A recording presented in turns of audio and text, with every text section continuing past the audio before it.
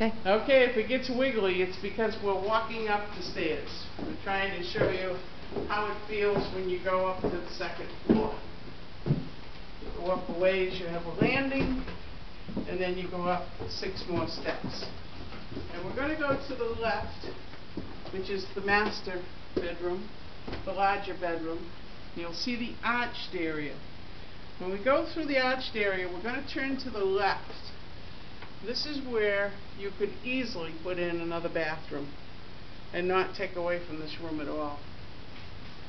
You'd probably want to be a little creative so that you could leave your decorative windows, but then you'll see we're turning around and you still have a nice large bedroom.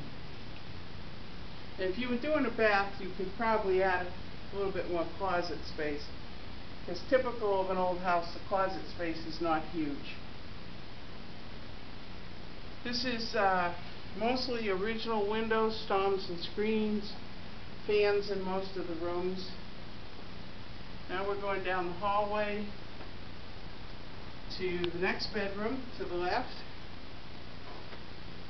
This one's kind of neat because it has a seat in the corner, window box sort of thing. And then you have a little porch. So when the weather's nice, you can sit out, read a book, enjoy your music right off your bedroom.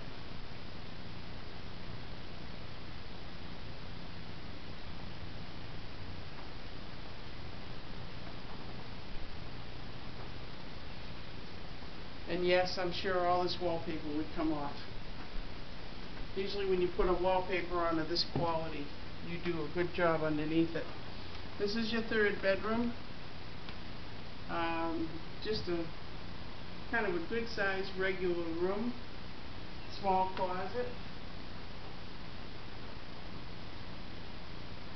Now we're going to show you the combination laundry bath that we were talking about. You have your cabinet area with the washer and dryer stackable, and then you go into a very bright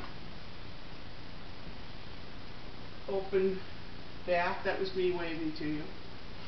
And you see it's light, bright. You've got a nice sized tub, a jetted tub, and a wonderful skylight up above. I think that's I'm sorry, not a jetted tub, regular tub, but good size.